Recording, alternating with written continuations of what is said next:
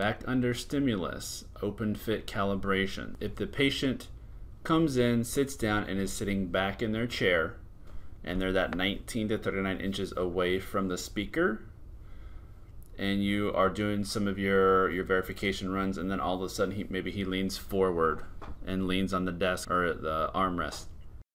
What this has done is now those probe mics are about 8 to 12 inches forward, depending on how far he leans. And the initial calibration was for whenever he first sat down, leaning back in his chair. So the file is going to be too loud for him. If that does happen, there's two things you can do. One, you can ask him to lean back in his chair where he was, or two, go to open fit calibration and then select calibrate microphone position, hit the green start button, and that prompt is going to come up again. You're just recalibrating your probe mic.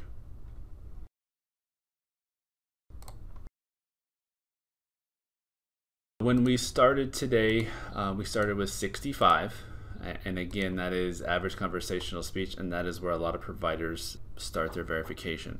Usually the soft and the loud sounds fall into place. Now, if you want to go into the fitting software and make some adjustments to your soft or loud sounds, you don't turn the speaker up or down, you use the plus and -5 here. If you want to run 80 for loud, take it up to 80, it's going to calibrate to 80 and play the file at 80, and same thing for 50.